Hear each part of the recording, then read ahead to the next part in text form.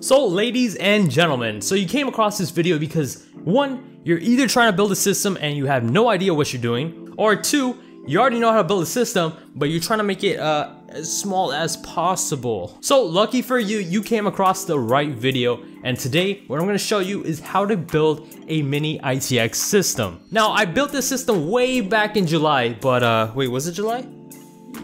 Yeah, July. But the reason I brought it back to you here today was 1, because I had to delete it from my channel, and 2, a lot of things have changed since then, so I think it's about time we came back to the subject of building systems. So without further ado, let's get right into it.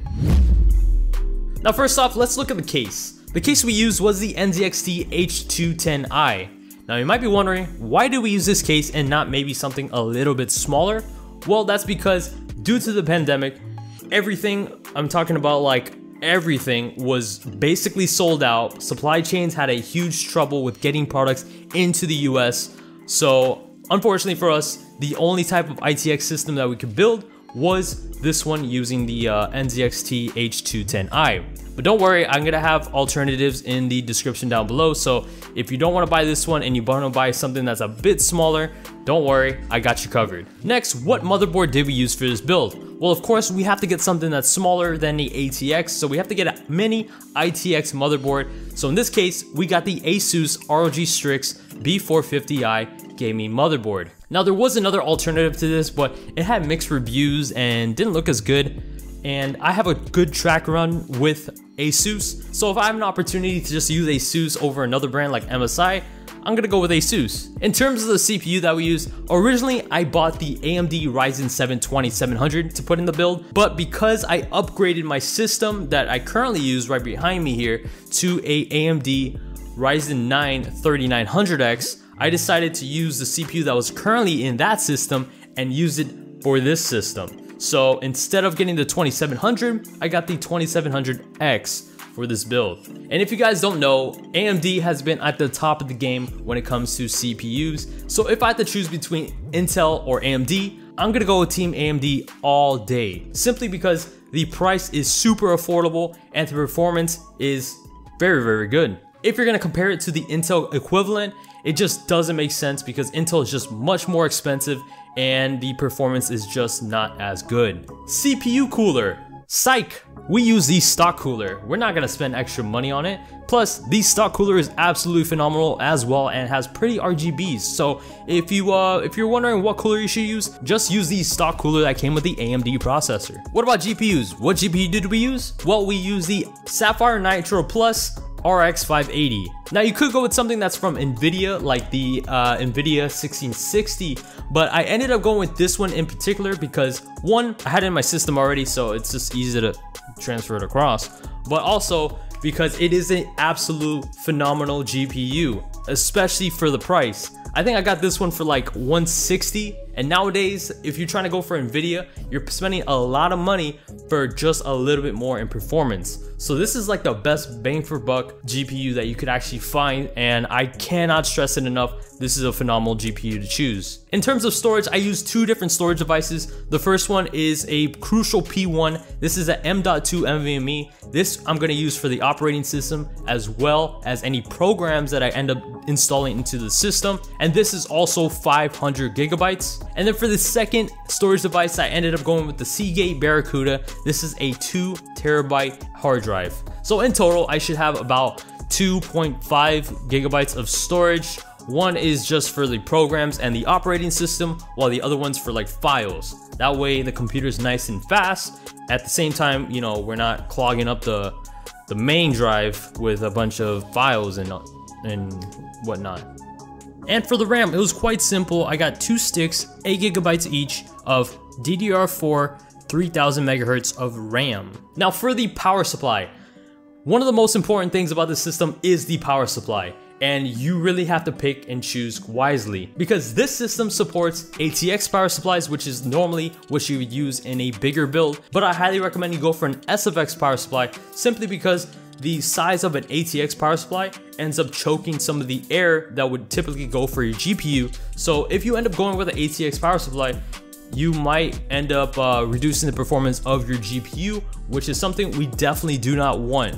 So for that reason, I ended up going with an SFX power supply, which in this case was the EVGA 450 watt Gold Plus. And what sort of made matters worse was that the fact that since it is an SFX power supply, the cables that would typically go to your motherboard and so forth to power everything, they're a little bit short, I'm not gonna lie. So I actually had to get extensions, which this I actually got on Amazon, and it kind of worked out because I ended up getting white extensions, so it actually matched pretty well with the system. And if you're one of those people that are like, you know what, I don't want to use any of these parts, I want to use better parts, or I want to use some alternatives, well, don't worry, I got you covered. In the description down below, you're gonna see an alternative list that I chose based on what is available on the market today. So if you can't find any of the items that I use in this specific build, don't worry, I have an alternative list that I will have in the description down below. And so that should cover everything that you need to know in terms of what I use for my system. But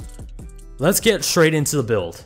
For this build, we started off connecting all that we could connect to the motherboard. And since I had a Ryzen processor out of the box, we decided to start with that one. Inserting a Ryzen processor is quite easy. Just lift the metal arm and match the triangles on the processor to the triangle on the socket. If you did it correctly, it should be able to sit right in place without requiring any force whatsoever. Once done, close back the metal arm and you should be done with this part. We could attach the cooler now, but since it will be taking up quite a bit of space for the viewing angle, we decided to install the M.2 SSD next.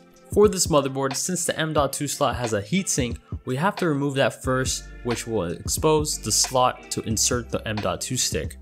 Once inserted, you should be able to hold down the M.2 stick using a small metal screw, which could be found in the motherboard box. Next, let's do the RAM sticks. Now, RAM is super easy to install as well. All you have to do is open up the bracket on both sides and you should be able to insert the desired RAM sticks into the mounted slots provided on your motherboard. Just make sure to line up the middle indent on the RAM sticks with the middle indent on the slots themselves. Don't be scared to add a little bit of force to get them into place. You'll know you did it right when the bracket arms lock back in. Now for the fun part, aka the thermal paste part. If you have a brand new AMD Ryzen processor and plan to stick with the stock cooler, then you do not have to do this part since the thermal paste will be pre-applied. But for everyone else who is using an aftermarket cooler or a refurbished stock cooler, you're gonna need to grab some thermal paste that came with your cooler, or you can go on Amazon and purchase one. To apply it, just put enough to make it look like a little P, like so. Once you do that, now you could attach the cooler. Since I'm using a stock cooler, I did not need to change any of the brackets that were pre-attached onto the motherboard. But if you have an aftermarket cooler, be sure to consult your manual to see if you need to change any brackets out. In my case, since I'm using a stock cooler, I won't have to change out anything, so all I have to worry about is inserting it. It can be a little bit tricky, but all you have to do is make sure you get one side hooked on before proceeding to the next side, and then just swing over the little bracket arm to lock it in place. Once you finish that, time to insert the IO shield, and for this part, just make sure that you have the connections the right way to match the motherboard, and you should just go ahead and insert it to the back of your case. Don't be shy, make sure to use some force to make sure it locks into place properly. Next, you could screw the motherboard into place using the pre-installed razors that are on the motherboard, but see, this is where I should have done things a little bit differently. If I were to do this again, I would actually recommend not to screw the motherboard in, but rather leave it sitting in that general bay area. This is so that you can allow yourself some space to insert all the connections, because leaving it for last will take twice as long as it did for me. Continuing on, you should connect all the cables that came with the case itself and plan where each one will go. That way you don't get anything tangled up or cause any ugly cable management to occur. The cables that it should come with are the USB 2.0, USB 3.0, the F panel, the F panel audio cables, or also known as the AAFP cable. Make sure to consult your motherboard manual, which can be found online or in the box, to make sure you know where each part is going to go to. But this is how it went for my system. Next, let's move on to the hard drive. Now, since this is an ITX case, I was limited to the amount of areas where I can install my hard drive into my case. I had to install it onto the bottom of the chassis as shown here. Once I got that installed, I went ahead and connected the SATA cable to the hard drive and routed it to the SATA port on my motherboard. If you have an SSD, you do have the opportunity to install it here, but since I don't, I opened this for no reason. Now for the graphics card installation, I like to leave this for last because it's one of the easiest things to change out within your system. Since all graphics cards vary in size, you want to make sure you get one that fits the opening of your case. Since my graphics card takes up 2 slots, I had to remove both slots from my case. After doing so, just release a bracket which is situated on the PCIe slot on your motherboard, and you should be able to insert the graphics card right into place. Once that's done and the bracket clicks back into place, you can screw back on the screws on the back of your case to make sure that the graphics card doesn't move and it stays stable all the time. The last thing left to do in this building portion of my build is to plug in the power supply to its designated areas. Since my power supply is fully modular, I only needed to plug in whatever power cables that I needed. In this case, that included the 14-pin motherboard cable, the SATA cable for my hard drive, the power cable for my CPU, and the VGA cable which plugs into my graphics card. Now this is where I ran into my big issue. Since it's the SFX power supply and my ITX system is a little bit bigger than normal, that meant that my cables couldn't reach. Yeah, that was a big bummer to find out that my cables were just too short. But luckily they invented these things called extension cables, which they sell on Amazon, and they come in multiple colors. So 1 week later, I was able to turn this bummer into an excitement because that meant that I could have cool white cable layout in my system, which I didn't have before. And in case you're looking to buy any of these parts, link will be in the description below. So for the extension cables, all you have to do is just clip them onto the existing power supply cables and then plug them in right into their designated connectors. And what's pretty cool about these extension cords is that they came with clip organizers to keep everything tidy and clean. Once I had all that done and I ensured everything was connected properly, it was time to close up my system and install the Windows operating system. To get the operating system, you need to go to a separate computer to get this process done. In my opinion, the best option, and the option I've been doing for quite some time now, is to go to eBay and buy one of the keys from the listed sellers there for less than $5. These keys are safe, cheap, and they can send it to you within minutes, so I highly recommend that you use this if you're trying to save a buck or two. All you have to do to download the Windows operating system is to navigate to the official Microsoft store and download your desired software that matches the product key that you bought from eBay. And make sure when you download it, you save it onto a USB or an external hard drive because we're going to need this later. But before plugging that into your new system, we need to make sure everything is running right first. To do this, we just need to power on the system and boot into the BIOS. To boot into the BIOS, you just need to keep on pressing F2 or F9 upon startup, and once you get there, you should make sure that your system notices everything that you had plugged in prior to this point. Things you want to check is whether it detects both your RAM sticks, your GPU, your CPU, and all of the storage locations. I noticed that the motherboard had my RAM sticks defaulted to 2133 MHz, but when I bought this, I know that my RAM sticks are supposed to be 3000 MHz.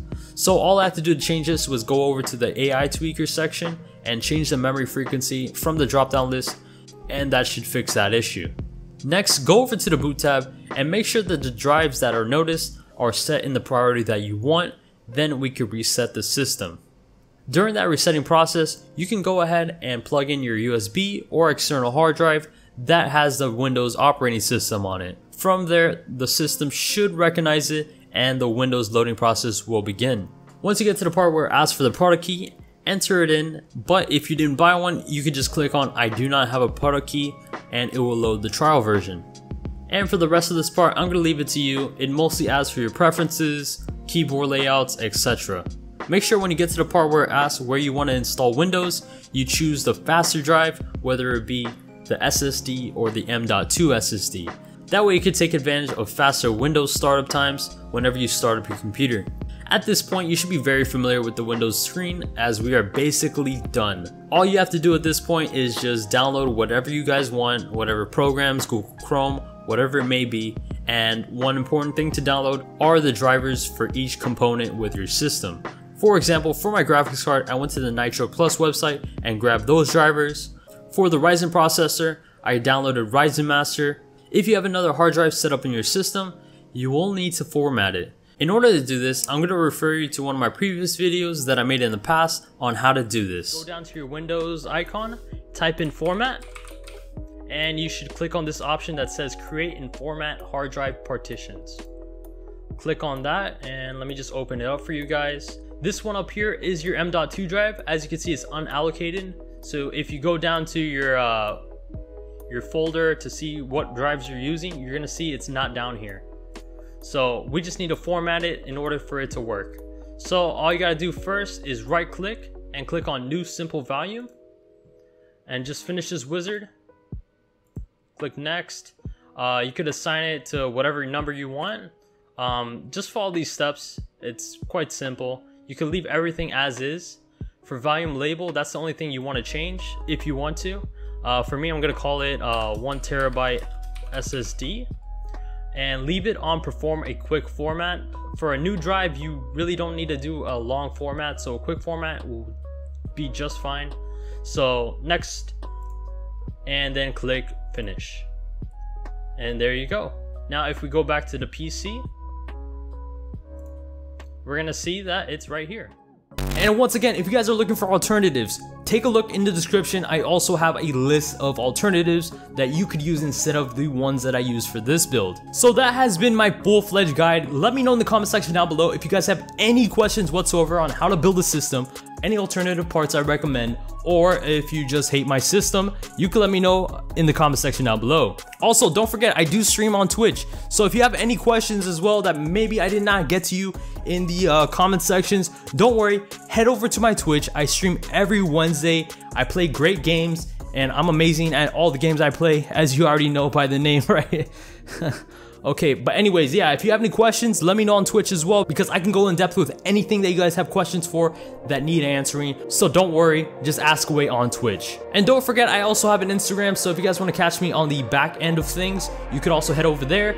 I also post some cool stuff, and if you want to reach me, you could also do that on my Instagram. But anyways, ladies and gentlemen, my name is Matthew. Thank you so much for watching, but as always, peace out.